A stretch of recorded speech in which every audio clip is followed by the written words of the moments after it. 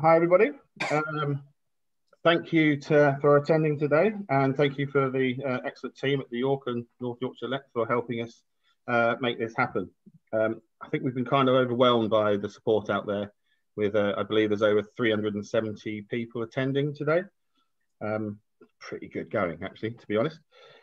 We will be recording the event, so if you miss anything, you can watch again or and share it onto your networks as well, which would be really important. Let me just give you a bit of info about who we are, Environmental Smart. We're a non-profit organisation that seeks to shift social attitudes and provide opportunities in education, into the environment, for community groups to get involved and help deliver actions to help with the environment. They range from hands-on opportunities like planting trees or environmental DNA projects, assisted science. We provide traditional skills education for recycling and repurposing, and have renewable energy in our portfolio as well. So, but our main aim really is to encourage communities to get involved in the work that's happening in their local area. So, but I'm not here to explain the donut today. I'm going to leave that to the expert in the room. But I do see this as an opportunity for businesses, local authorities and communities to come together to collaborate on a future to help us thrive and prosper. And we can use the donut as a compass to achieve our goals. It helps us identify shortfalls. It also identifies positives as well as negatives. And it also identifies the impacts that we're having on the planet. I've got a couple of examples here. One of them would be, for instance, York is threatened by flooding almost every year. And we can have some positive actions in Ryedale around natural capital to slow the flow and prevent the water getting to York in the first place. Or community energy is a huge thing that needs to be enabled in this country.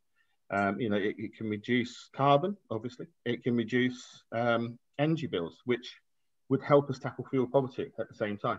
But we can't get it going yet because we have a traditional old grid, and we really need to make some real positive change in that arena as well. But for me, I want to empower communities to get involved in with the LEP, in with local authorities, and how we collaborate together to actually make this future happen. So I will be putting in a link to a sign-up form in the chat today, and we'll be sending out after to gather details of people who really want to help us make some change happen. Have some housekeeping to do. Our guests are going to take you through actions that are happening right now, plans that are on the table for the future to reduce carbon, and then finally Kate will introduce the donut economics to us all. I'm going to hand you over to Christian Vasey from York City Council, who's going to chair the meeting and introduce the other guests. The other bit of housekeeping we have is there will be opportunity for questions after. So we ask you to use the Q&A feature in the webinar for your questions to the speakers. But it would be nice to actually get an understanding of who's in the room. So if you can use the chat to introduce yourselves, we can see who's in and where the interest is lying. So, and again, don't forget to sign up and get involved. Christian, I'll hand it over to you. Thanks, Steve. So truly great to welcome so many people. What we're seeking to do this morning is to look at the principles of donut economics in the context of three organisations: two local authority or local authority areas and a regional local enterprise partnership. You'll first hear from the organisations, who are going to give a sense of how we are currently engaging with sustainable development goals. And then we'll give the virtual floor to the author of Doughnut Economics, Kate Raworth, who will set out how Doughnut Economics works, and then hopefully give us a sense of how the Doughnut visual framework might help our three organisations engage better with the environmental challenges that we all face in our collective drive to create a sustainable future. For the local authorities of York and Ryedale, and for the regional local enterprise partnership, the challenge is the same as for everyone else on the planet. So I think we'll have useful examples from this. How do we ensure that we thrive into the future without damaging the world upon which we all depend? How do we deliver and develop social equity, gender equality, peace, justice, improve education, and all those things we want to do while protecting our environment and biodiversity. So we'll start by hearing a little from the three organisations, and we will start with James Farrar and then Katie Privet from the lab. Thank you, Christian, and firstly welcome everybody, and in particular to Kate for coming this morning and kind of providing this workshop. I think we're at quite a unique position, unique sense of opportunity. I mean, this last year has been incredibly difficult on a global scale with both the economic and the health impact of COVID-19. But any crisis creates an opportunity. And actually, we've got to take this as an opportunity. And I think it particularly creates an opportunity for an area like York and North Yorkshire. So one thing that we've learned in the last year is that you can live anywhere and work anywhere. And therefore, quality of life and quality of place will be a much bigger driver in where people want to be, and therefore what places will be successful and what places won't be successful. So I think as we look to stimulate the recovery from COVID-19, it's really, really important that we don't look to get back to where we were. We must respond in a way which is greener, which is fairer, and which is stronger. And if we do that as a York and North Yorkshire region, I think it's unquestionable that we will be really prosperous in the future. And actually all our residents will have more opportunities, they'll be healthier, and our environment will be better protected. So I'm really excited about what might come out of today, and I'll hand over to Katie Privet now, but I think this is a fantastic opportunity for York and North Yorkshire, and one that we absolutely must grasp. Thanks, James. I'm going to take you through very briefly a little bit more of the technical detail of where York and North Yorkshire are at and how we've got there. So we have recently finished commission a big piece of work joint with our colleagues over at West Yorkshire Combined Authority, which we call our carbon abatement pathways. And it's modelled out really clearly pathways to net zero and beyond for our highest emitting sectors. Alongside the modelling, the sort of technical details, there's then the policy recommendations. What measures do we need to introduce to get to follow those pathways? And what policy do we have to put forward to enable that change? So that's across national policy, so lobbying national government and working with national and regional partners, local policy, enforcing and proposing new legislation at a local level, enabling actions, so working directly with partners such as colleges to build skills, or community groups to engage a wider community in decarbonisation, and capital projects and programmes. Where's the money going to come from to make these things work? The modelling has projected that the earliest possible net zero date for York and North Yorkshire is 2034, and our aim is by 2040 for York and North Yorkshire to be operating as a carbon negative sector economy.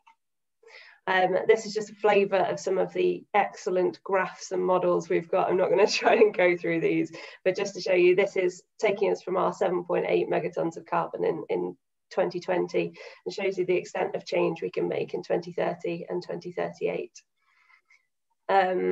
This is a flavour of some of the measures we need to be putting forward. So we need to almost double our forest area by 2038. We need to have installed 270,000 heat pumps by then. And we need to have increased cycling by 9 times compared to today. All very, very ambitious aims, but something that we're really hoping can be doable. And this is a flavour of those policy recommendations that we're going to need to deliver to make those things happen. There are 90 of these in total, so this is just a small snapshot, but it's brilliant to have this really encompassing piece of work on carbon. Yes, it is very much just on carbon emissions, and it's not the whole picture in that point of view. That's half of our sort of scoping work going forwards. The other part is on the circular economy. As I mentioned, we're a leader in circular economy in York and North Yorkshire. Only one of 3 places that had, in the UK at least, that had a circular economy strategy. There was London, then there was Glasgow, then there was York and North Yorkshire, which I think says something about the level of ambition we're going for here. we've had our strategy in place since November 2019. It's very much stakeholder informed, so it was developed by people who are passionate about circular economy and by people that were interested to drive it forward. Now what we're doing at the moment is getting more of that numbers type of work, similar to what we've had in the carbon abatements pathway, and really providing that investment case behind the circular economy and identifying the biggest opportunities in carbon terms, in social value terms, and economic value, and seeking out those enablers. How do we make those things happen? So those two things together will build into a route map for a carbon negative region. And that's what we're working on at the moment. We're aligning pieces of research at the LEP and strategies at the LEP at the moment, and making sure that there's nothing in our own processes that's going to get in the way of this progress. We're also at the moment just setting up stakeholder roundtables. If you're interested in joining any of those, by the way, pop in the chat and I'll make sure you get the right invites. But the stakeholder roundtables are for kind of senior level experts and decision makers to sit down and really thrash out of these pieces of research. What is it that we feel confident we can take forward today? And what are we planning for in 6 months' time, in 12 months' time, and really get a strong governance structure around that, which is going to be a challenging piece of work, but really exciting. And the plan is to work through that and have a drafted route map by later this year, by around September time. So that's just a quick flash through what we're up to at York and North Yorkshire LEP. Just a few contact details there for James, for myself. I'm Katie Privet, and Katie Thomas is the Senior Strategy Manager for this area of work. Thanks very much. Thanks, Katie, that's brilliant. And that gives us a big overview of the region and the amount of work that's going in, which is very significant. I'm now going to pass over to Sue Jefferson, who is leading Circular Molten in Rydale. Sue. Thank you very much, everybody, and I'm so excited about being here. And I think this is to really just talk to you about putting some of those theories and the technologies, but into practice, and to highlight you don't have to be a person who understands how all this works. We were inspired by the LEP's vision and support, and from what we've seen, and I'm one of a handful of volunteers who decided to develop the idea of creating a circular market town. We thought it's a perfect size to drive positive change at pace and bring everyone with you. But actually it can work with bigger towns, it can work with villages and so on. So I'm just going to give you a headline, but again, you can go via the LEP to find out more about us. And I think this vision says it all. It's not just really about economic growth. It's not just about reducing carbon. The end point is a thriving town and people happy and healthy within it, which is so important. And our focus is very much on collaboration and getting people to work together and work differently. But it's really important, I think, to highlight that this is to work for everybody from a school to a pensioner, someone who's really active in climate change, to someone who's passive, not interested, not sure at all. So everyone can play their part. And our focus is on resources, making sure we really value them, but actually we can put as much value and leverage from that as possible.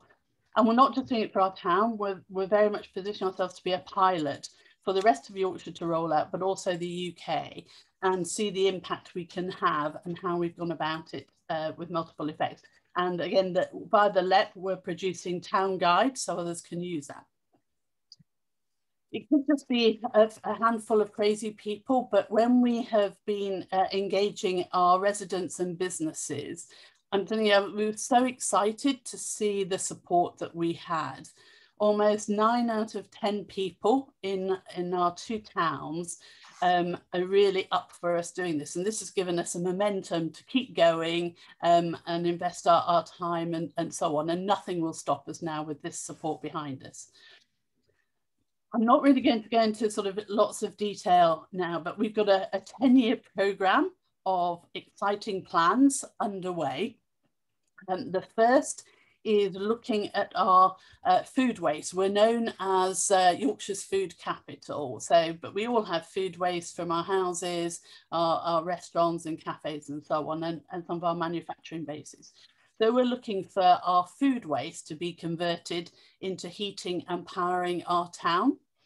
And that's an initiative that's well underway in feasibility and development stuff at this stage. But I think what I'd like to leave you with is, from a standing start, from people not knowing what circular economy was all about, we've got the community are very much ready and up for this. We've got initiatives that are ready to go. All the answers lie out there with other experts if we work together. And what I'm really looking forward to is embracing the Doughnut economics thinking to help us sort of step change further to both plan and measure our impact. And to say, this isn't just for our town, this is to roll out across Yorkshire and across the UK from the ground up, and see that change come fast. So that's all I had to say. Thank you.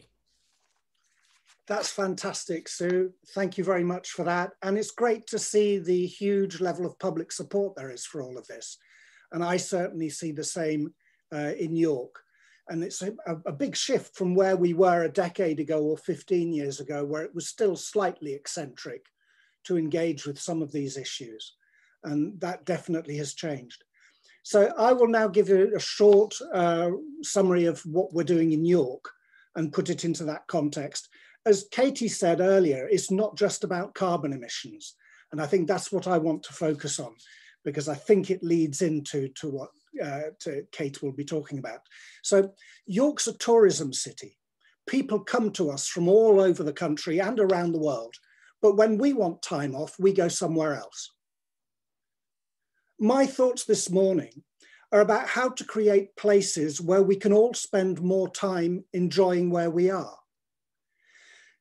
As York's Climate Change Committee has done its work over the past 18 months, we've learned a great deal about transport, heating, carbon emissions, divestment, passive housing, carbon pathways, and on and on and on. Our cross-party committee was instrumental in persuading the administration to appoint a head of carbon reduction, and we're proud of that. But something called the Derwentthorpe development is a big red warning light in York. It shows us that without holistic thinking, we're possibly on a road to nowhere. Imagine you retrofit all the houses in York. We're beginning to do that. The City Council is committed to building 650 passive house standard council homes. And we're engaging in our zero carbon pathway, working with the local enterprise partnership and beginning to get to grips with the size of the challenge in front of us. If the City Council commits to a zero carbon council by 2030, we will effectively be committing to retrofitting over 7,000 council homes at a cost of hundreds of millions. We are shifting our park and ride buses to all electric fleet. We're expanding our cycle network. We're about to adopt a pollinator strategy. We've recently, in fact, last weekend, I was helping to wildflower sow 7,000 square meters of roadside verge. Our pension fund across the region is teetering on the edge of committing to major green infrastructure investment. But Derwentthorpe is a big red warning light. So what is Derwentthorpe? Let me explain. Derwentthorpe is a great sustainable housing development built in around 2010 to demonstrate the environmental benefit of energy efficient homes. Only when researchers went back to check how it had all gone in 2015-16, they found that the carbon footprints were no lower than anywhere else. While the City Council declared a climate emergency in March 2019 and committed to deliver a zero carbon York by 2030, the more we learn on the Climate Change Committee, which I chair, the more we understand that creating a zero carbon future is not something that local authorities can do to a city. It's something we only do with a city, with its residents, its businesses, and its community groups. Imagine all the households in York are retrofitted to passive house standard, and all energy bills have dropped by around £1,000 a year. Have we cut carbon emissions dramatically? The best I can give you is perhaps. If all those households find low carbon things to do with their energy bill windfall, the extra £1,000 of disposable income, then the answer is yes. If the money saved is all spent on shopping, flights, travel, and all the other things that we could do with it, and as apparently is what happened in Doughnut, then the answer is no. Of course, I understand that fuel poverty means that there are a significant number of households where there is no disposable income windfall if we make all the houses zero carbon. But the point, I think, remains. So my local authority has to engage with creating the new economy we have shied away from for ages, for decades. Climate change is not just about cutting carbon emissions. It's much more than that. So how do we create, from my perspective as a city councillor, how do we create new leisure opportunities for a city of 200,000 people in the context of creating a new economy? How do we create opportunities for exercise, adventure, well-being, fun, entertainment, and community that don't cost the earth? Things that don't require us to travel 50 miles to the coast or 1,000 miles by plane, when the whole model of a life well spent has been based on going further and further afield for adventure and excitement. My family loves camping. We go to France and we erect a tent. The first few days when we wake up, we grab a fistful of leaflets and we think, right, where are we going? We jump in the car and go somewhere exciting. Only on day 3, usually, do we actually wake up and say, stop. Why don't we just stay here? Why don't we enjoy being here? So the new economic model for York will have to include this, in my view. And I think that's hopefully where we're going to be going, what we'll be hearing from Ruth. We have to create a future where we can have wonderful days off and weekends close to home without burning litres of fuel, an economic model that creates jobs closer to home. I've seen this model in action in France. In Dijon and in Poitiers, they've created lakes with beaches and campsites, nature reserves, restaurants, rowing, canoeing, rural walks, nature trails. In Dijon, they've got a tram network that goes way out into the countryside. They're shaping the future around a sustainable development and a sustainable economy. I'm not advocating an end to travel, foreign travel, or an end to days at the seaside. I am advocating, and I think we're learning in York, that we need to shift towards ensuring that those of us who are lucky enough to have leisure opportunities need to find ways of doing that closer to home. And local authorities and regions and government has a part to play, and business, in helping create that new world. And I think we can make it happen. So that's my summary of York. And I'm delighted now to introduce Kate Raworth. I'll just say a few words, and I have to say, Kate, this is picked off Wiki, so whether it's true or not, we will find out. I understand, Kate, that you developed the Doughnut diagram to illustrate economic perspectives in a paper for Oxfam in 2012. Good, got that bit right. And that since then you've elaborated on it in your book in 2017. 7 Ways to Think Like a 21st Century Economist. I also learned that you worked on a micro enterprise development in Zanzibar in the late 90s, that you've worked with the UN, and that you're currently a senior research associate at the Environmental Change Institute at the University of Oxford. Simultaneously, I hear that you're a senior associate at the Cambridge Institute for Sustainable Leadership. And given the argy-bargy that goes on between those institutions on an annual basis in the boat race, I hope you don't have any interest in rowing. And I hope no one's noticed that you're playing for both teams. With that, I will pass over to you, Kate, and really looking forward to hearing what you've got to tell us. Thank you so much, Christian. That's a great introduction. What it didn't say on Wikipedia, though, is so I live in Oxford. That's where I'm sitting right now, in East Oxford. But what Wikipedia doesn't tell you is that my dad's family is actually originally from Harrogate and my mum's family is from Derbyshire. So I don't know whether you would think that makes me a near neighbour or really a distant rival like Oxford, Cambridge. I don't know. But anyway, it's really lovely to connect with you all. And I have to say, it's just so impressive what everyone's already presented. And also just seeing this incredible connections happening in the chat of people just showing up, wanting to connect with each other. So, and I love the graph that Sue showed, people saying, yes, we want to do this here. What an amazing piece of information to have. And as you said, Sue, that just gives you all the drive to say, we're going to make this happen. So it's just brilliant to join you all and hear about the ongoing initiatives and the work. And I'm just going to share some ideas from Doughnut Economics that I hope contribute to it. So what it didn't say on Wikipedia, which I'm most proud of, is that I'm the co-founder of Doughnut Economics Action Lab. So yes, I wrote a book called Doughnut Economics. It came out in 2017. And I spent 2 years really going around giving presentations because the book had more traction than I imagined. Who knew the world was ready to create a new economy? But always after every presentation, somebody would come up to me and say, well, I'm a teacher and I'm actually teaching this. It's not in the syllabus, but I know the students deserve to learn it. Or I'm a town councillor and I'm going to put this on the table at our next meeting. Or I'm a sustainability officer in a company and I'm going to put this on the table in the boardroom. Or I'm a community activist and I'm going to take this back to our next meetup. So it was really clear to me that people wanted to put this in action. And so we founded Doughnut Economics Action Lab to say, let's make it possible for people across the world to connect. I've seen there's people from Newcastle in Australia here, right? So people all over the world wanting to learn with each other, from each other, and turn this idea into action. So it's been just a brilliant journey so far. And I believe the key to it is peer-to-peer inspiration, right? So when one mayor says, we're going to do this, that is what inspires other mayors and councillors. Wow, this isn't just an idea, it's a thing.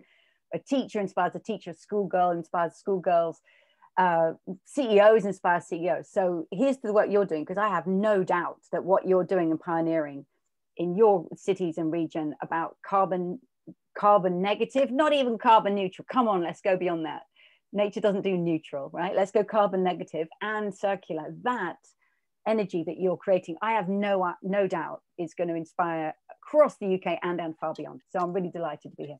So I'm going to share my screen to share some ideas in the room. And I'm going to just frame this today around the idea of, can York and Rydale live within the Doughnut? And I know there's more than York and Rydale in York and North Yorkshire. So just forgive me for taking these as a focus for the ideas, but anybody on this call, you know, think of it of where you are, whichever city you're in, whichever district or village or town. As Sue said, these ideas can be done, whether it's circularity or the Doughnut, at multiple scales, and we can adapt it. So I'm going to dive in, but I'm going to pull back first. I'm going to pull right back and just say, let's just think how the 21st century's begun. It's begun with repeated crises, from the financial meltdown of 2008 to the ongoing year of climate and ecological breakdown, to COVID lockdown that we're all still enduring, at least in the UK. And these crises tell us that they hit with really sharp inequalities of gender and of race, of wealth and power, inequalities between the global north and the global south. But they show us how deeply interconnected we are with each other and with the rest of the living world. And for me, what's fascinating about all of these, although we hear of them differently in the news and we might think of them differently, actually, if you think about it, they all emerge from the systems that we create that are based on this idea of endless expansion. So if you have a financial system that thinks it succeeds by endlessly expanding, you're probably going to get a subprime mortgage market kicking off.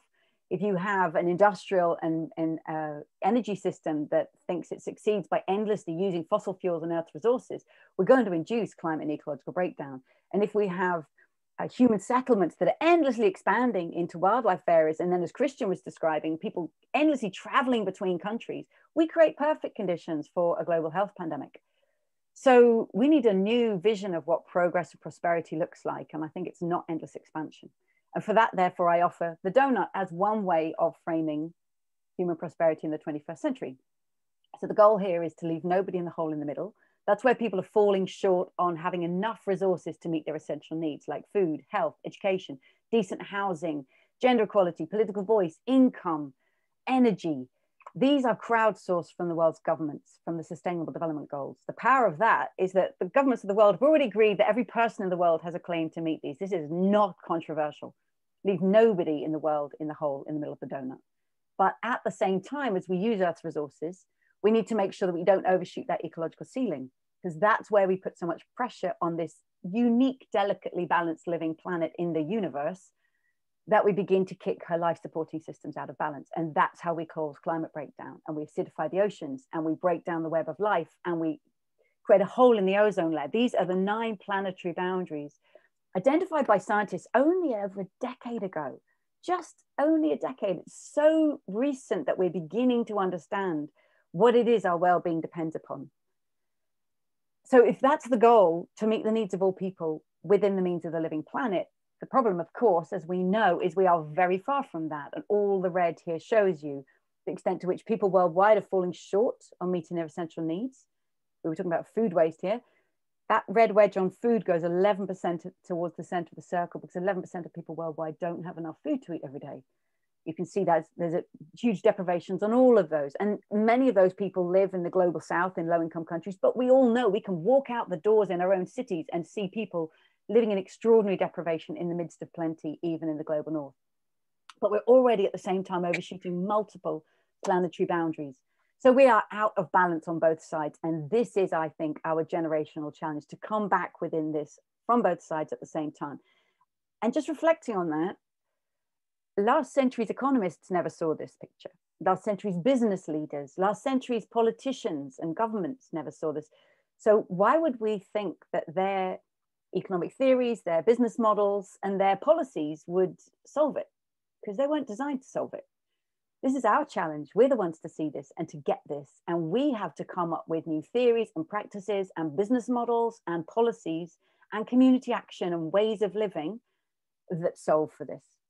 And we can see that as an overwhelming challenge, or we can see that an extraordinary, exciting opportunity for which our children and grandchildren will turn around and hold us accountable of what did you do once you knew. So what are we going to do? This is the donut at the global scale, right? This is the whole world and the whole planet. But of course, most policy-making, decision-making happens at a lower scale. So here's 3 countries, and this is brilliant research by researchers at Leeds University who did 150 national donuts. So we've got one in Malawi. As you can see, a lot of red, falling short on meeting the needs of most people, but well within the ecological ceiling. So not on a per person basis, putting almost no pressure on the planet. You've got in the middle, and that's on an economy generating around $1,000 per person per year. We've got China in the middle on $17,000 per person per year, both falling short on some pretty essential human needs and already an ecological overshoot. And then we've got the UK on $44,000 per person per year, almost meeting the needs of people. And this is a very low global bar. So we know in the UK that actually many people live in shocking deprivation, requiring food banks, energy poverty, housing conditions, access to education. There are huge inequalities, we know, but this is a global bar. And in fact, all high income countries like ours should be completely blue in the center, because we know we have the resources to make everybody have a decent basic standard of living. But even here, we've got a little bit of red there on inequalities. That sounds true to what I know of the UK, but we are massively in overshoot on those planetary boundaries. Look at that impact on CO2 emissions, on material footprint, on resource use, on water, on fertilizer use. So we need to come back within. Now that's at the national scale. Let's go down again another level. What if we to bring this to the scale of the city? And this is the work we've really been doing with the donut over the last couple of years. And so I'm going to just apply it to, oh no, before I go there, sorry, I want to show you 150 nations plotted here. And there are the 3 countries I just mentioned, Malawi, China, and the UK. Now, all countries have gone trying to get into that top left-hand corner where the donut is, right? Where we meet the needs of all within the means of the planet. Low-income nations need to do that in a way that no country before them has ever done, because every country before them has overshot planetary boundaries in terms of meeting people's needs. So how can these lower income nations, Malawi and many others, meet people's needs without putting the pressure on the planet that all before them have done? How can middle income nations meet people's needs for the first time, but already come back within planetary boundaries? And then high income nations like the UK and many others equally have a huge distance to travel to come back within planetary boundaries. So for me, this diagram tells us there's no such thing as a developed country. And I invite everybody actually to no longer think in terms of developing countries and developed countries. There's not a single developed country here, because even the richest countries that seem to have a good lifestyle are living in such a way that it's actually undermining the life support systems of our planetary home and destroying the prospects for all others to achieve that. We also have to remember there are really powerful relationships between countries. And I'm talking about histories of colonialism, military power, World Bank policies in the 1980s of structural adjustment, current finance and trade rules, resource extraction for low-income countries, and they're the impacts of climate change falling first and hardest on low-income nations. So we need to transform our economies within nations, but also the relationships between. Now that work happens largely at the level of national governments. And so I'm now going to go down a level to cities. And for today, I'm going to focus now on York. What if we bring this question to the city of York? So here's the question we invite all ambitious 21st century cities to ask themselves. How can York become a home to thriving people in a thriving place while respecting the well-being of all people and the health of the whole planet? That's the question. And how we answer it differs in every place. So it breaks down into 4 sub-questions that are social and ecological, that are local and global. First one is, what would it mean for the people of York to thrive? Well, of course, we have to ask, who are the people of York? In all their diversity, with all their different histories for why they live in York, all the different cultures that are there. What would thriving mean based on the values and the culture and history? And of course, that question can only be answered by the people of York in conversation, in dialogue, as a community. These things, as those before me have just said, it can't be done top down by the authority. It has to be done together with the community. What does thriving here mean? What does a good holiday here mean, as Christian was talking about? What's a good way to spend our weekends? What's a good way to connect, even though you, like I, live in a tourist town, which is often thriving with tourists? How do we find spaces in our own hometowns where we feel, I want to be here and I choose this and I choose to stop and to stay? What would it mean for York to thrive within its natural habitat? So where on planet Earth is the city of York? The habitat and the ecosystem in which it's embedded. What's nature doing there? What's nature's genius in adaptation in that place? Steve was talking about flooding that's happening. How is nature responding to climate change? And how could York actually belong as part of that ecosystem? And these are the ideas of biomimicry that come from a brilliant thinker called Janine Benyus. If Janine were here, she'd say, York, take me to the wild land next door. Take me wherever in your heads is the intact natural ecosystem of this place. Let's go there and see what nature's doing there. And let's measure how much carbon dioxide she's sequestering in the forest, how much groundwater is being stored after a storm, how much biodiversity and species are being housed here, from pollinators to wildlife, how much the forest is cooling the air from the treetops to the forest floor, how much it's cleaning the air and cleaning the water. And she'd say, let's take these metrics. Now, can York begin to aim to match that generosity of nature? Can York aim to sequester carbon, store groundwater after a storm or a flood? Can York aim to house biodiversity and pollinators to cool the air just like the wild land next door? To me, this is just a beautiful, wildly ambitious, but utterly natural ambition for our cities and places to belong in the ecosystems in which they're rooted. So these first 2 questions are what we call the local aspiration, thriving people in a thriving place. And that's well and good.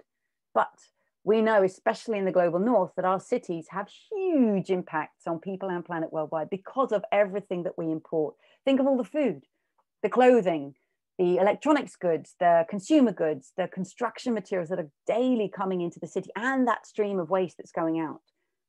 So we have to ask also, how can York respect the health of the whole planet? In terms of the food that people are buying, where's it come from and what's being displaced in order to produce that food? Or the sources, the cotton and the fabrics for the clothing that are being bought, or the materials and the mining for the construction that's happening. How can York come back within those planetary boundaries? Because like the UK, it will be in big overshoot. And I'm hearing a huge ambition locally in terms of carbon negativity and circularity. And that's brilliant. And that is the scale of ambition actually that should be normal everywhere in the global north by now. So kudos to you for leading that where you are. Again, I have no doubt this is going to inspire and ripple out across the UK and far elsewhere. But also, as we think about those global supply chains, let's think about the people in those supply chains who picked and packed the food, who stitched and sewed the clothes, who dug and transported the construction materials, who assembled our phones. How can York respect the well-being of people worldwide and know that the goods and services, whether they're being bought by the authority or being sold in the shops by the big corporations that have big shops in every major city, and relationships throughout those supply chains, how do we make sure that the way people are living well in York respects the rights of workers and communities worldwide who are impacted by supplying those supply chains.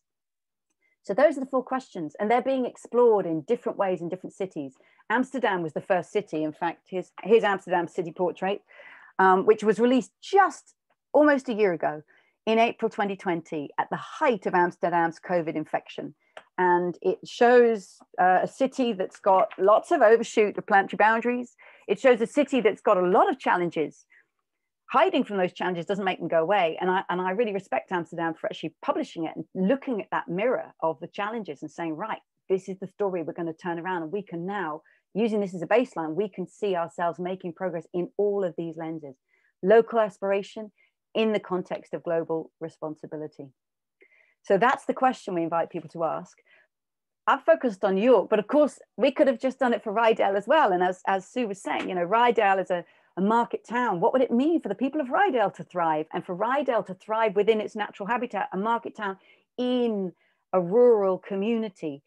And these patterns of circularity and these patterns of transformation, of course, can be adapted and must connect towns to the rural constituency. They must, because they are deeply interdependent. And that's an opportunity, again, to look at those relationships and to renew them and make them flourish intentionally through policy and through the way that supply and procurement is done.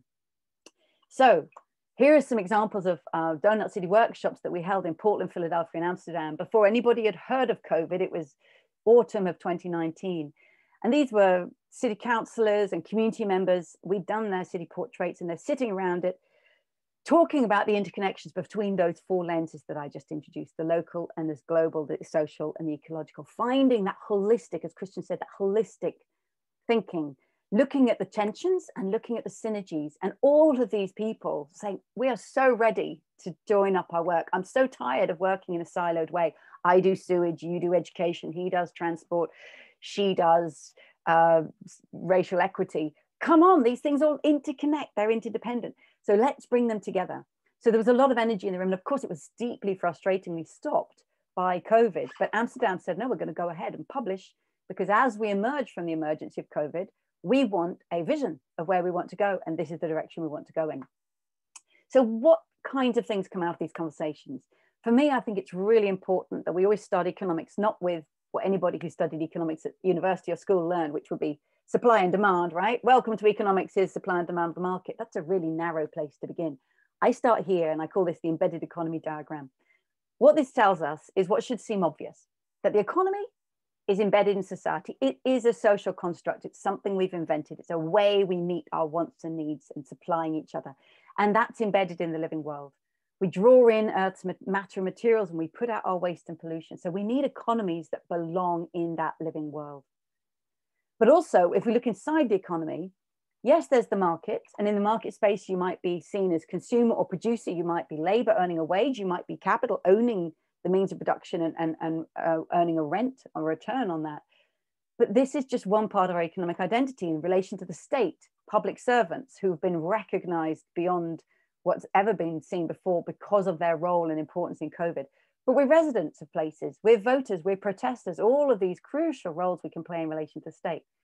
The market and the state, that's the public and the private, but let's not forget the household, where we begin every day. We've been locked down for a year. We may be parent, partner, relative, or child. It's a place where people find joy. It's a place there's also a lot of stress and domestic violence because of the pressures that COVID have created there.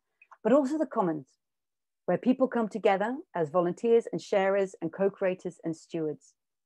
And if COVID's shown us one thing, is that when market spaces are literally shut down because of the need for physical distancing, that's when we recognize the role of the state steps up and steps in and underpays, covers everybody's wages through furlough. It's where we recognize the role of the household in looking after the ill, but also homeschooling kids and looking out for each other, and the role of the commons, people stepping in, setting up food banks, community kitchens, just street contact and schemes, helping each other get medicines from the pharmacy. That is crucial. So as we come out of COVID, I know people worldwide are saying we don't want to lose that we of society that we feel that we've reconnected with in tough times. How can we create economies and local economies and carbon negative and circular economies that actually allow us to be in all of these roles in our lives? Because this is what makes life thriving and a community, all of these roles together. But also, I think we need to transform two fundamental dynamics in our economies.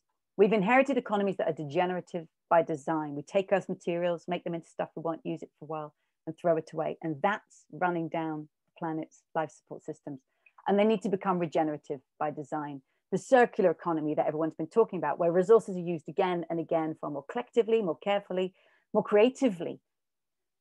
So those transformations, what could that look like? Here are just some examples, and they're just illustrations of places that are really embracing regenerative design. So Oslo has said, we're just going to have a car-free city centre. We're going to have trams and bikes. People can get around, but it's for people. Let's reclaim that space for people and move the cars out. Paris famously, during lockdown, repainted the lines on some of its biggest streets like Rue de Rivoli here and said, cars move over, here come the cyclists.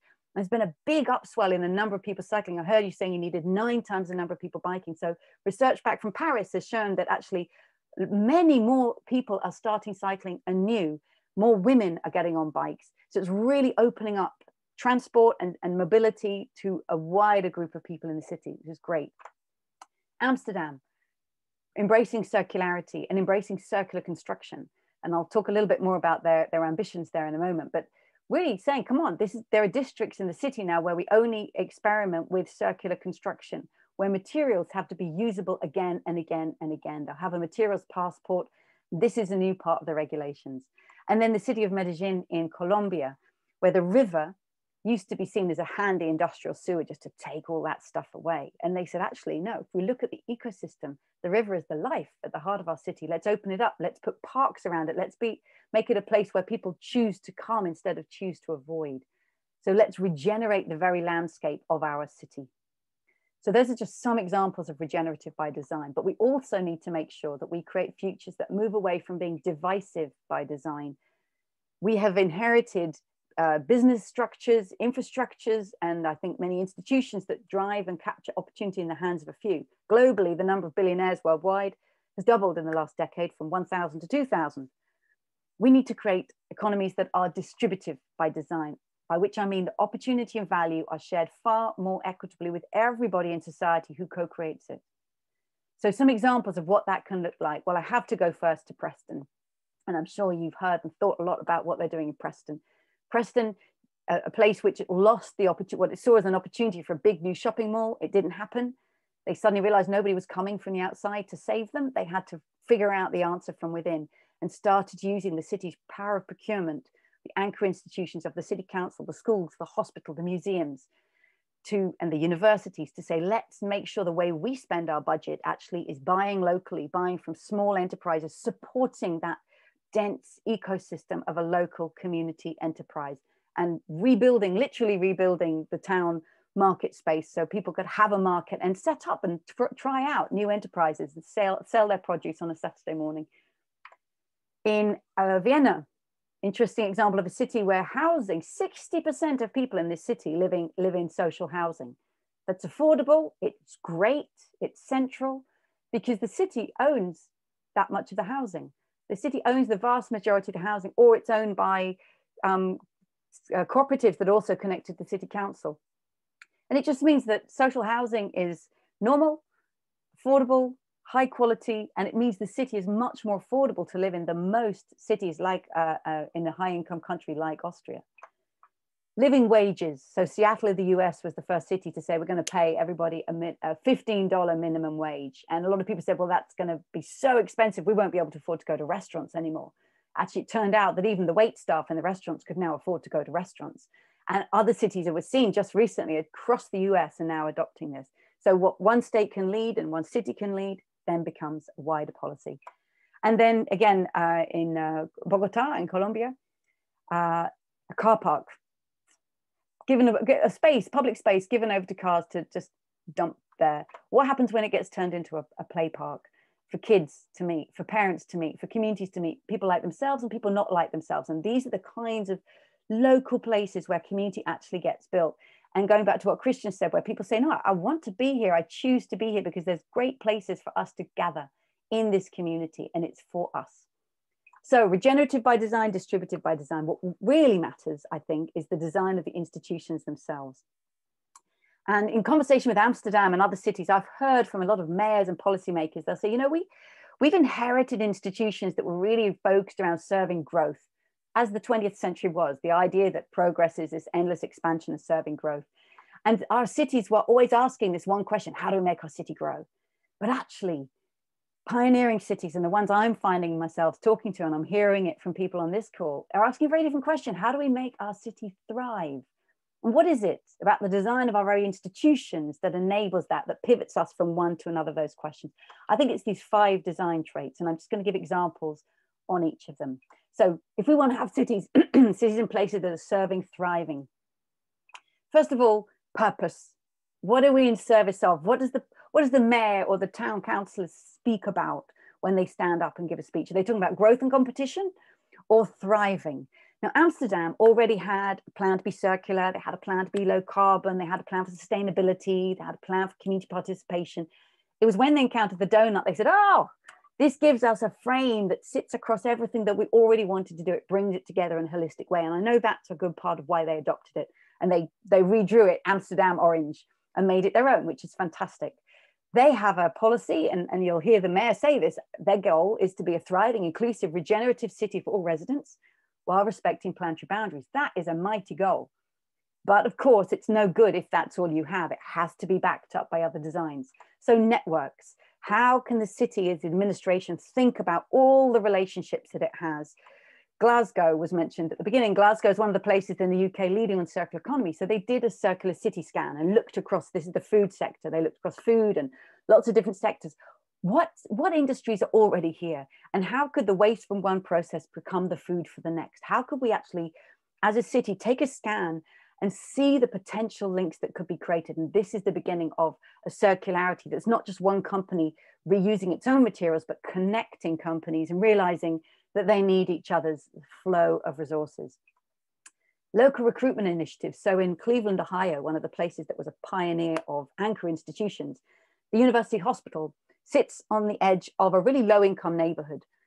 And they realized that almost nobody who worked in the hospital was from that neighborhood. So they said, right, we're going to use our procurement power, our employment possibilities to bring in people from that neighborhood. We're going to create a scheme that actually helps people of color from lower educational backgrounds overcome what we thought they needed, but actually we can bring them in and train them in and they can get good jobs here. We're going to help mothers returning from maternity leave to come back in.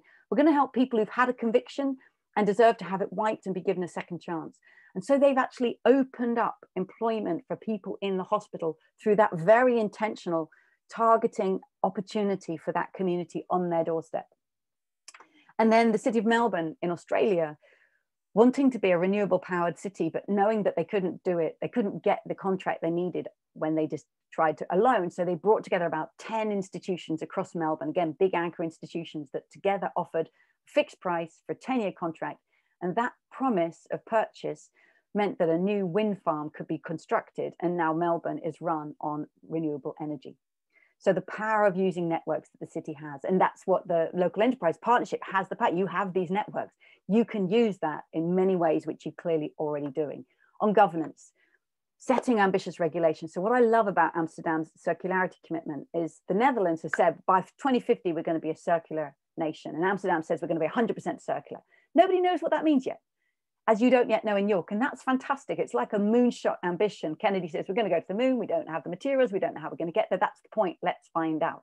So let's have that long-term goal, but that's too far away. So Amsterdam has a 50% circular materials by 2030 commitment. Now that's not even a decade away. That's real. That's like now planning.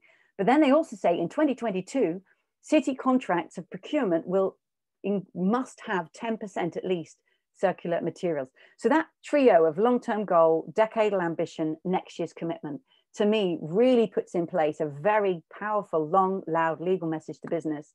We are transforming, we're going circular. And if you want to be part of this community in the future, you need to go circular with us. Let's start tomorrow.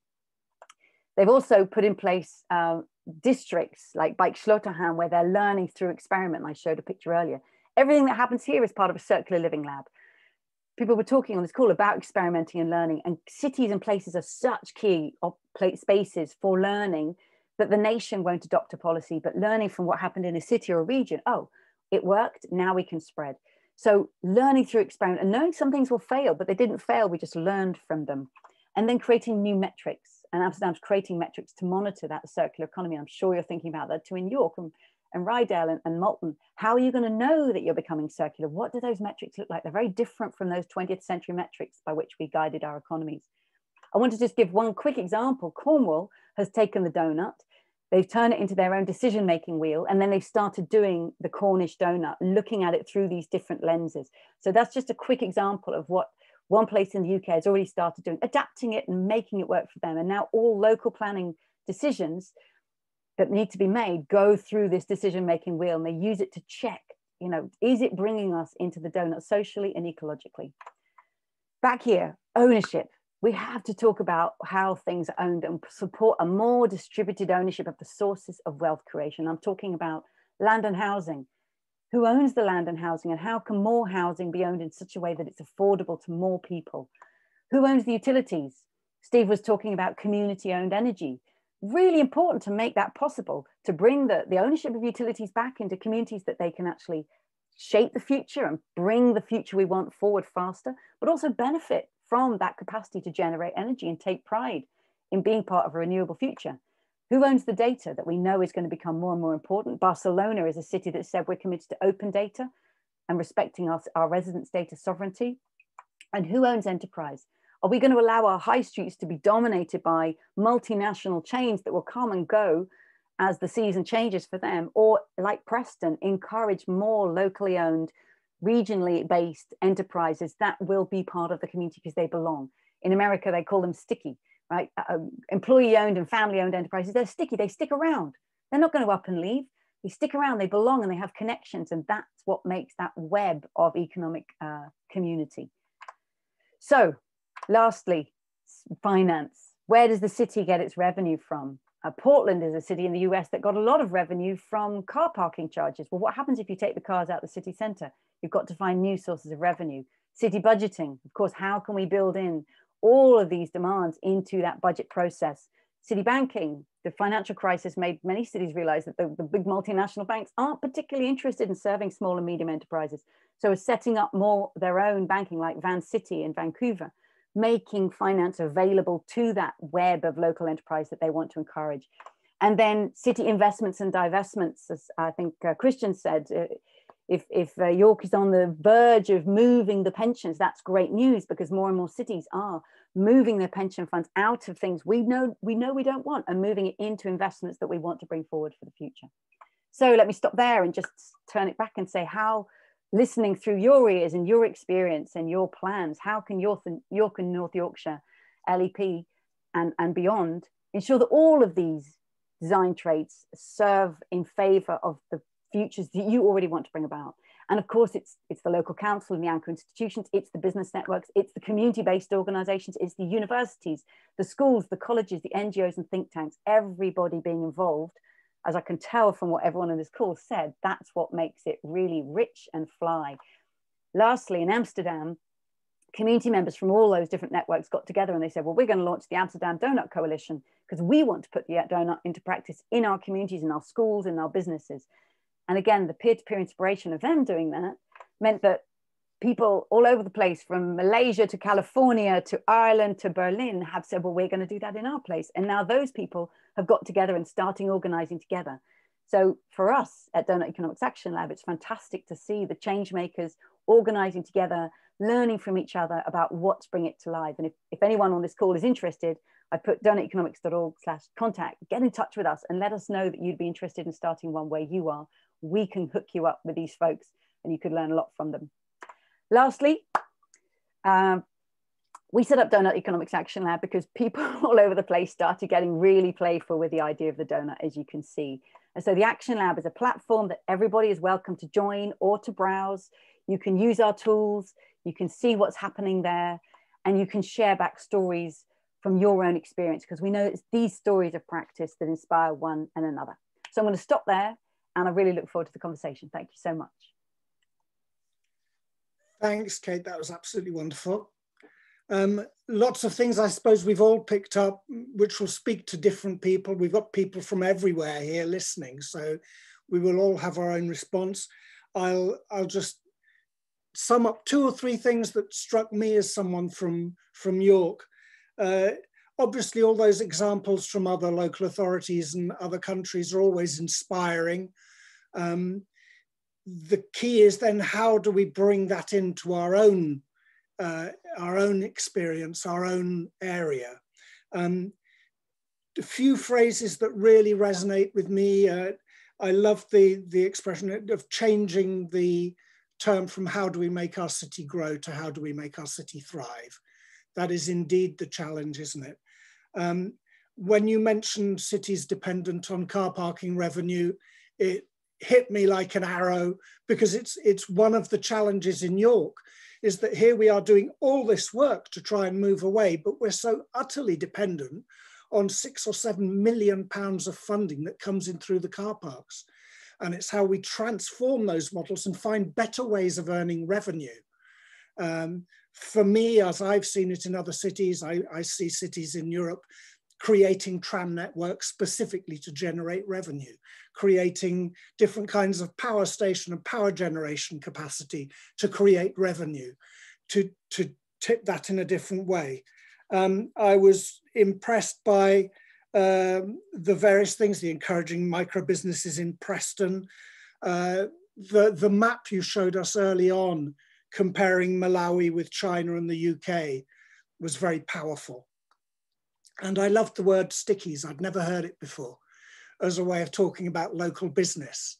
And there's a great truth to that, that I think is one that we can all learn from, that we've got this reservoir within our territory of people who have a vested interest in being there and not leaving. So I've been checking the Q&A while you've been speaking, and I think I'll pass over to Katie soon. But there were three of the questions that I thought were really pertinent, and that it would be great to hear your views on, Kate. The first was from Irina Bauman, who said, how do we make sure the donut economy approach does not become an idea of a moment in time, as have so many other things? And I know that that must be a fear that is with us all the time, is that we find a one planet York, and then it was a one planet York. We embrace energy cities, and then it becomes something of the past. How do we work to ensure that this concept is not lost? So that would be the first question I've picked up from the Q&A, Kate. Great, thanks.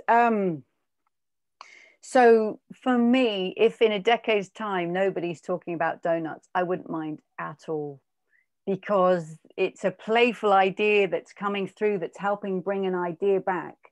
What matters to me is that we move towards having economies that are not degenerative, but are regenerative, and that are not divisive, but are distributive.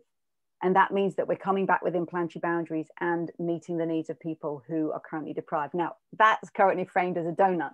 What I'm trying to say here is it's really important not to get overly hooked up on particular instantiations and frameworks and names and brands and logos, because what really matters are the ideas that sit underneath them. And so from our point of view, we've never once asked or begged or requested or encouraged even anybody to use the donut. Everything that's ever happened in terms of where people have chosen to pick it up is because they have said, we think this is useful for us here. And that's great. And if it's useful as part of their journey, and we definitely wouldn't want it to displace something else that they were using, blend it, mix it, take the ideas from it, don't name it, you don't have to use the name donut.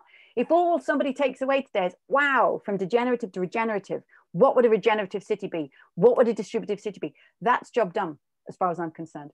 So let's always remember the deep dynamics, and then things show up in different names, and they can be useful, and to the extent that they're useful, let's use them, but let's make sure we're making those deeper dynamics transform. That's a great answer. And basically you're saying, don't worry, it's not about names, it's about the bigger picture, it's about where we're going. And I suppose it would be the same when we sit in local authorities. Sometimes we can get so bogged down in thinking that the world is about carbon emissions, and that climate change is about carbon emissions. I don't care about reducing carbon emissions. I care about my planet thriving. Yeah, exactly. And so you're saying that the donut is not the key. It's what we're trying to achieve with the donut. I am saying that, although I'm going to come back to Irene's question, because I think she's tapping into something important too, which is deeper, which is, why is it that we keep starting these initiatives and then they kind of stop, and then we start another one and they stop? And I think part of it is because actually we do come up against entrenched ways of doing things. We come up against vested interests that don't want to change. So, and I think sometimes the initiatives bounce off institutions, whether it's national government or business, old-fashioned, old-style business that actually doesn't want to change. So I'm going to, this to me, where it does matter, and that's why I really like talking, taking on the challenge of saying, look, what we need to do is get into the donut in terms of meet the needs of all within the means of the planet. This is not controversial. This is basic human values. Now, we need to be regenerative and distributive. Now I invite business into the room. Now I invite government policy into the room and say, how are you going to show us that the way you're designing your business and the way you're designing government policy is bringing us into this space? And sometimes that is where we actually hit old tensions of interests that do want to capture value in few hands. There are, of course.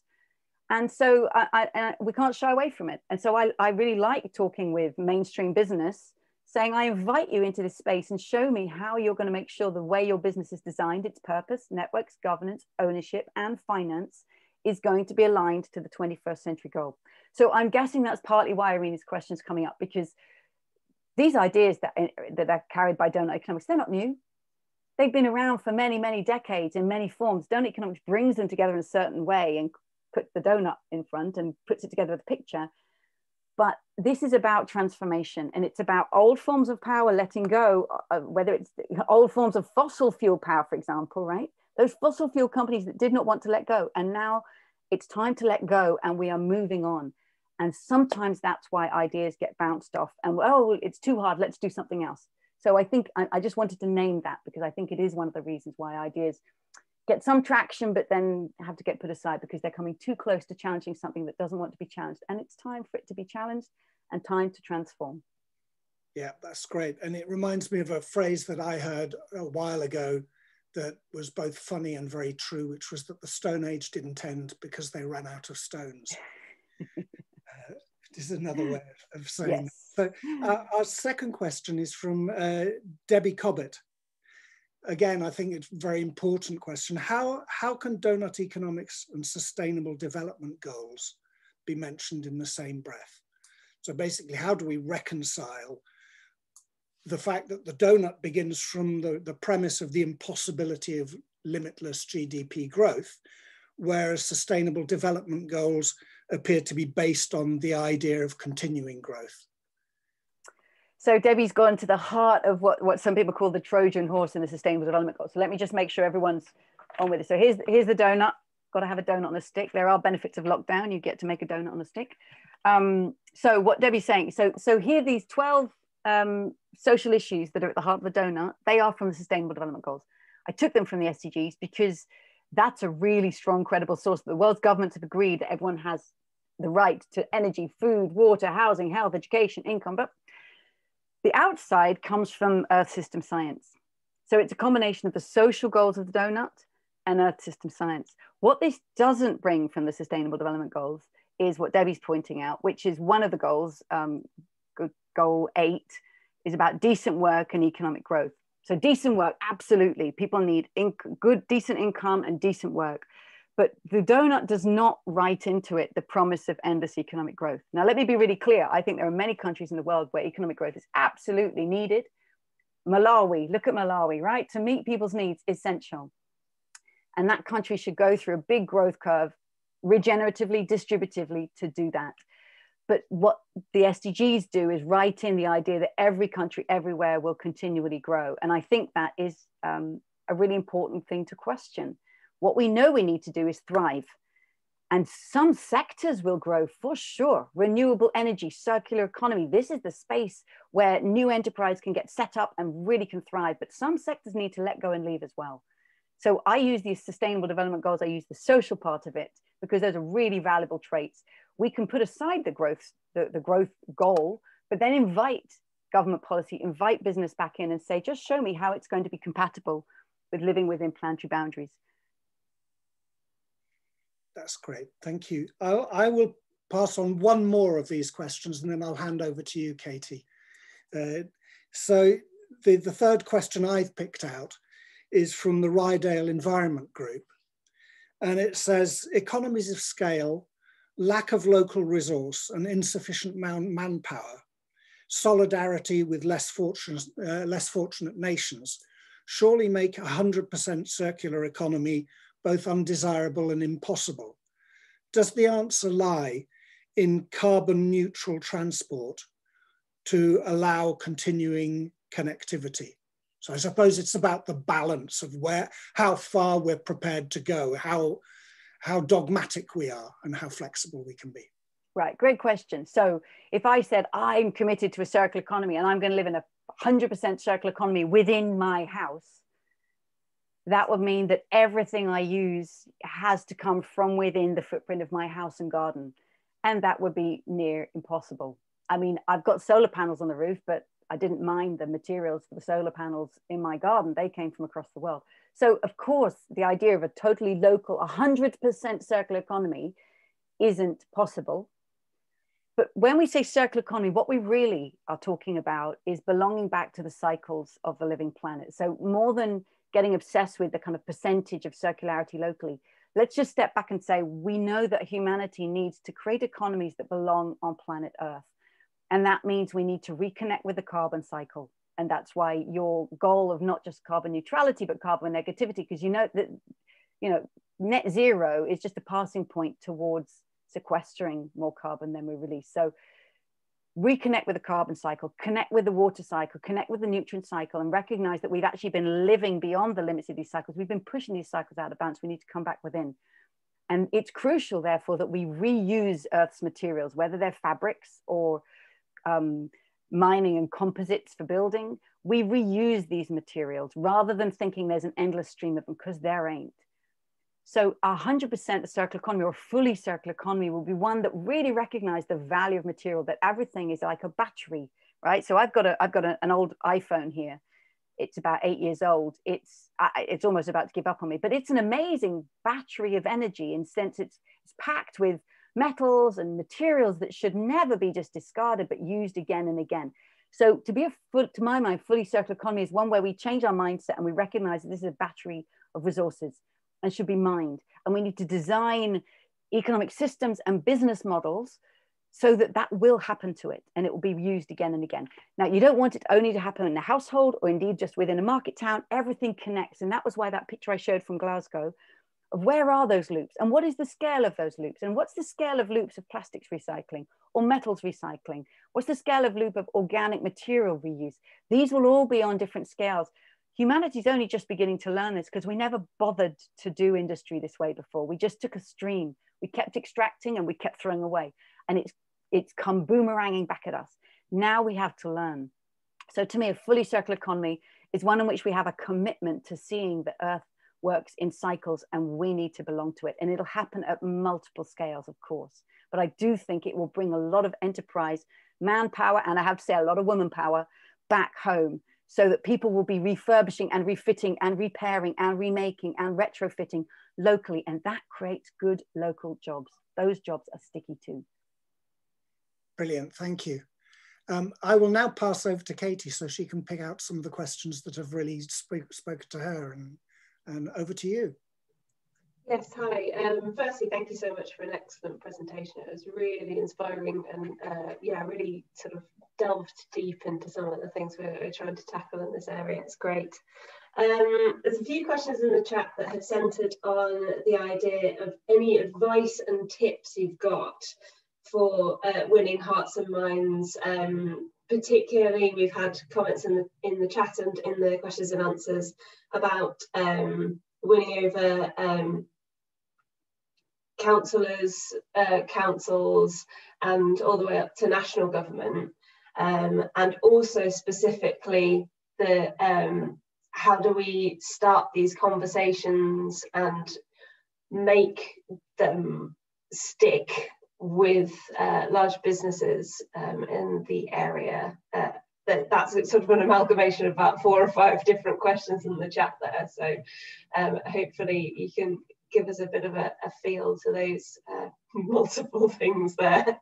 There was a point just to follow up on that. One of those things about councillors is getting them ready to step out of party political boxes. If you've got any sort of points on that, that would be great. Thank you. Yeah, really important question, Katie. Thank you. And I'm really glad it was inspiring. I have to say again, what you folks are doing is inspiring to me, because if you weren't doing what you're doing, what I'm talking about is just ideas on a page. And the fact that you're doing it and other places and cities and towns are doing it shows that actually these are ideas that want to jump off the page and are in practice. And everything I'm sharing is examples from other places, and you're going to bet that I'm going to be telling other places about what's going on in York and North Yorkshire. So kudos back to you.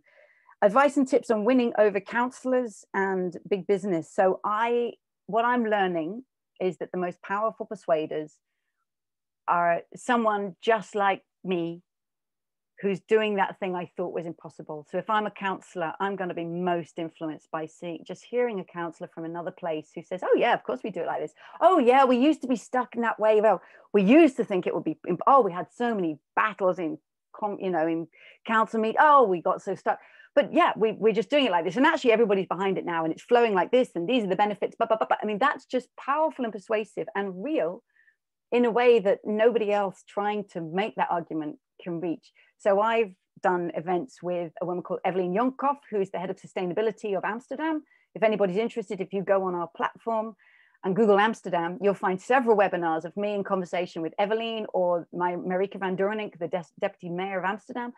Those women talking about what they're doing in their city, or Barbara Tracht in Brussels, talking about what they're doing. That is powerful stuff, because they're the real policymakers and they're doing it and they're talking to the reality. And then with business, I would say the same.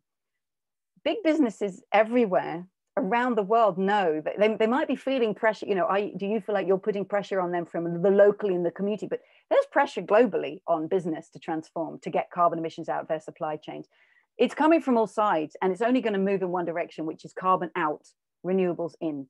And towards more circular. And I know that more and more companies are looking, you know, circularity, oh, what a bind, what a, you know, how frustrating. Initially, it seems like this regulation imposed on us. And then they start looking sideways and seeing there's all these companies actually that are doing urban mining that have recognized there's huge value in these so-called waste streams. Why would you throw that away? There's huge value to be reached. And if you adapt your model from ownership to service, to bringing back that chain, to recognizing that waste from one company becomes food for the next, there is new business model there. And the regulation that's already running in Amsterdam is just going to become normal everywhere. Like, so take Amsterdam as a beacon of what's going to be normal. We're going to have regulations saying circularity in materials. So I would say to companies, do you want to be the laggard? Do you want to wait and have to catch up? Or do you want to get ahead of the curve on this and actually be the ones who figure it out and get recognized for that? But also draw in the young graduates who want to do this. Draw in the young people who want to use the new education they've just got and put it into practice. It's got to be in your favor to change, because change is not going to go away. This is happening. So get with it. That's great. Thank you.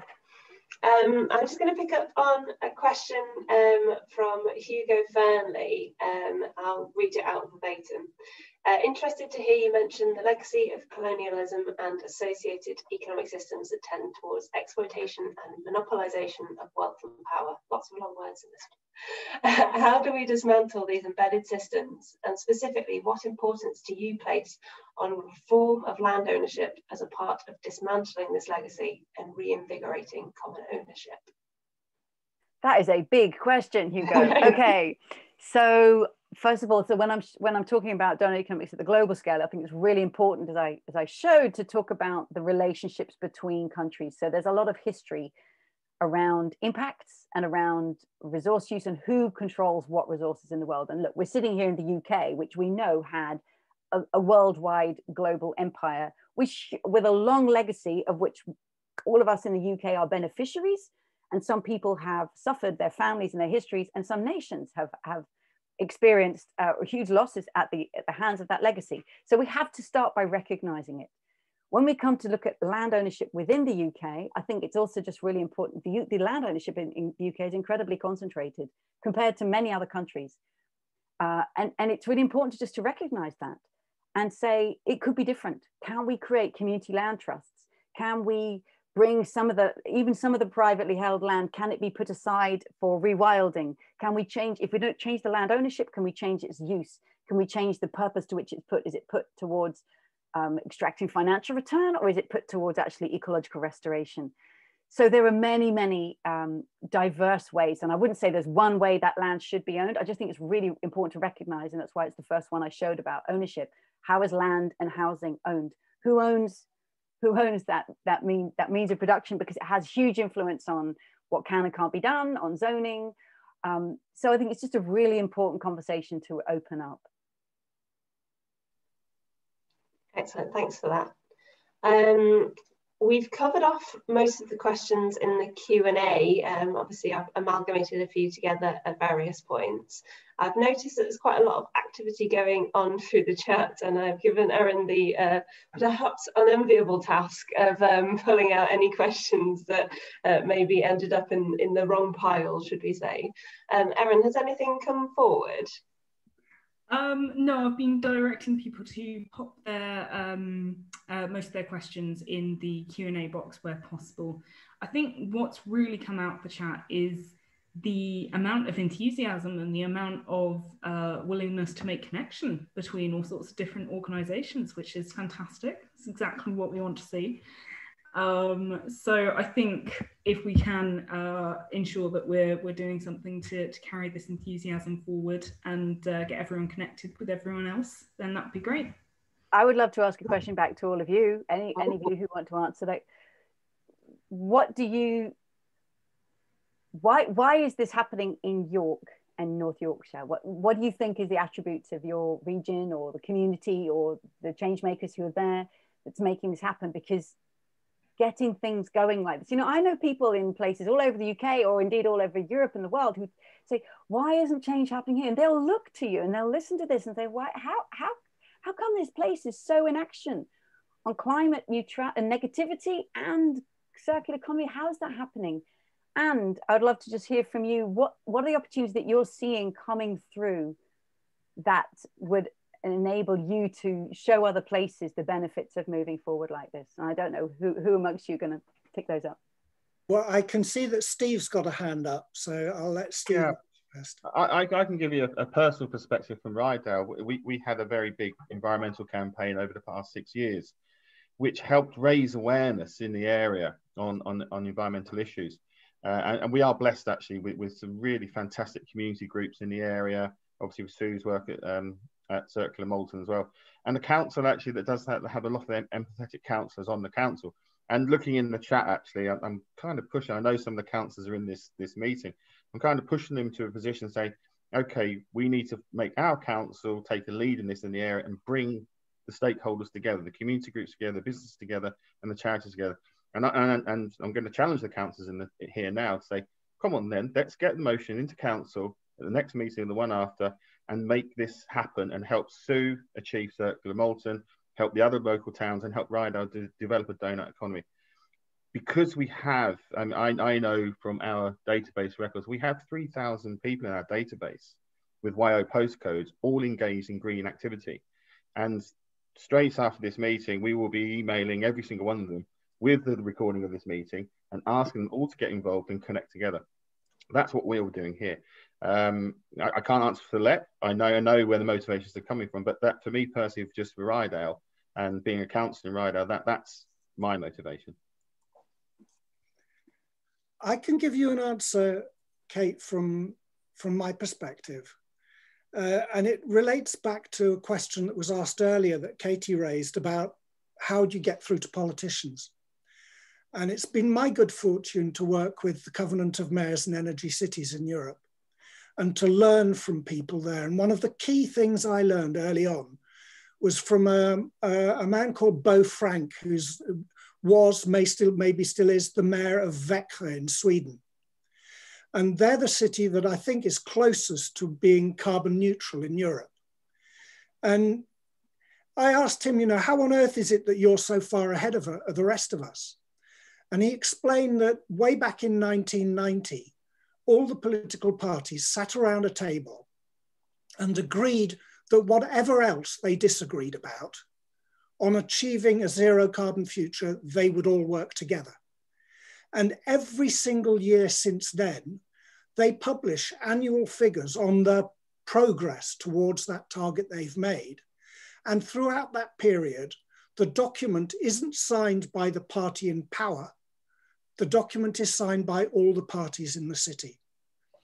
And when I got the chance to lead the Climate Change Committee in 2019, one of the things I put on the table was specifically from what I'd learned. And I said, the Climate Change Committee must have as its aspiration for all the parties to be around the table, for everyone to be informed.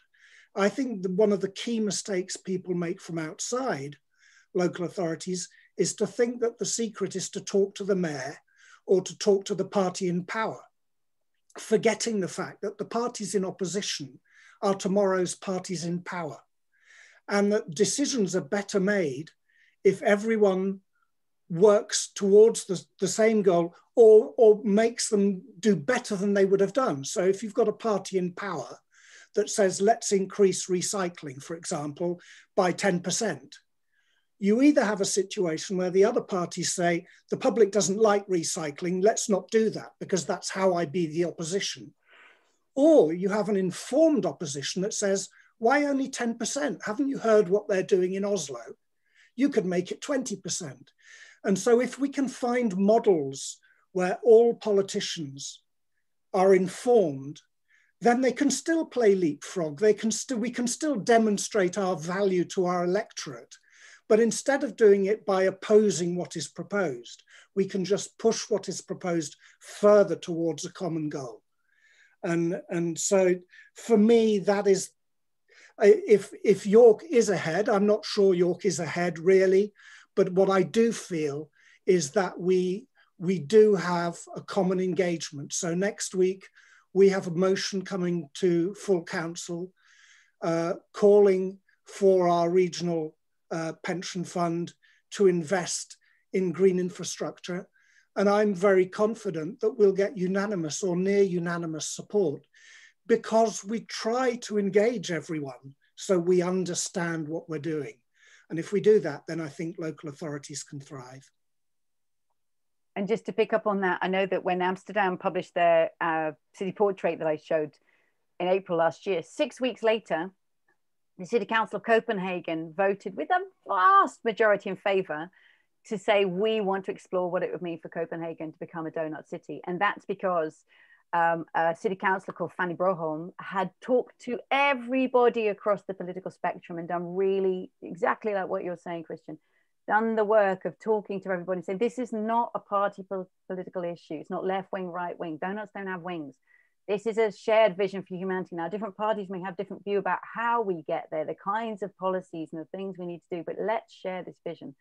And so I really, really like what you say. And it's about recognizing that everybody needs to be on board and speaking across that spectrum. And then that the duration of that support in the Swedish town you mentioned, that's really impressive. Yeah. I just wanted to briefly bring in Sue Jefferson, who's wanted to respond to your questions there. Sorry, Sue, I didn't see you. That's okay. I just wanted to bring a perspective that's not sort of council led, and I saw in the chats people asked about how to get started or, you know, facing inertia. And I want to say, look, I think there's several ingredients, and the good news is you don't have to have them all, because I think Yorkshire is special, but that's me. But I think it can be replicated in lots of places. And what I'd say is our region is very diverse. It's economically diverse, and also from a land point of view, we've got rural, we've got coastal, we've got urban, and that brings lots of challenges that we know about. And I think it was a mindset to say, but what are the opportunities to leverage what you've got, which I think look at what your place has that you can turn into opportunities. I think also have a mindset of action, not talk, which I see a lot of. And remember, change comes from a very few people always. So do look bottom up, go from within, stone in a pebble. One person talked about they've got a very poor LEP. I think we've got a fantastic local enterprise partnership, but go change that LEP. Go get yourself in, make yourself a nuisance and so on. And I think for me, the magic was the circular economy for me was something that said, this is a win-win. This is not environment or economy. This is something that can win with the economy, win with the social side and people, and win with the environment. And I think that the donut thinking is exactly the same thing. So now we have a solution that works. Tell people about it and get people engaged, and don't worry about what can't be done. Look at what can be done and just get started, because as you can see here, there's an excitement from all sorts of different people, and we're not all eco warriors. We just see this is a better solution. And I say, I think we have a very good partnership and coalition really of minds who want the same goal, so find that same goal. So you've got the local enterprise partnership, the directors of development across the different councils all say this is a win, this is what we want our region, our town to be.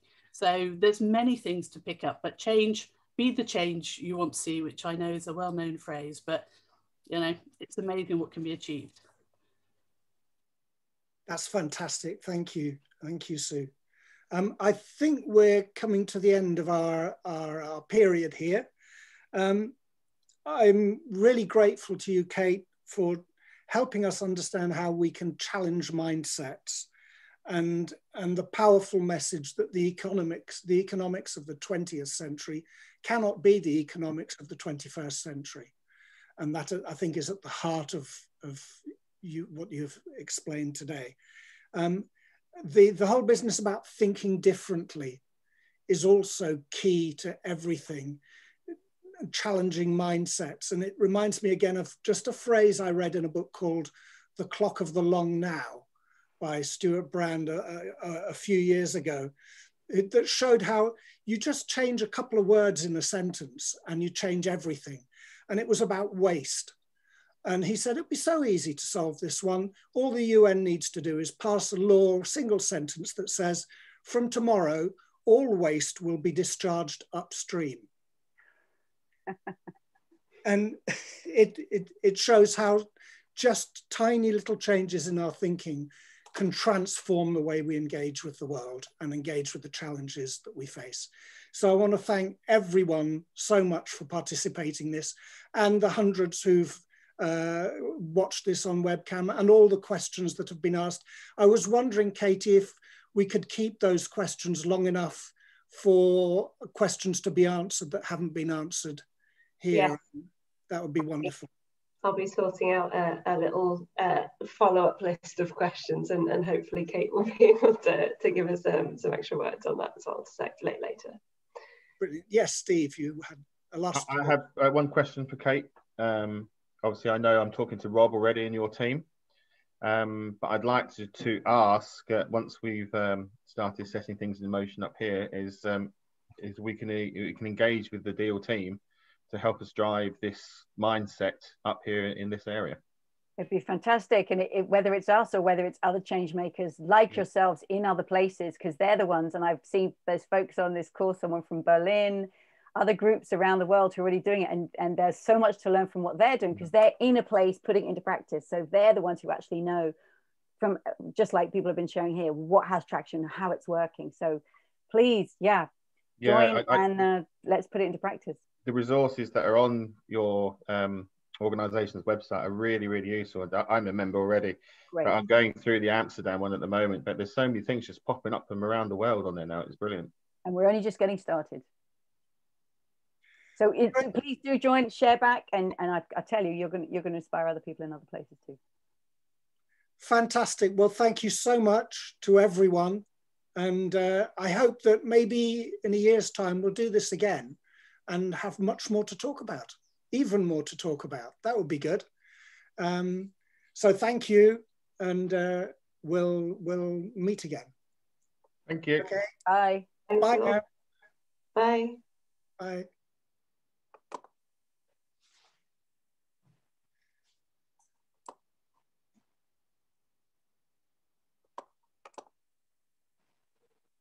Are we still live, Katie? We're still live for now.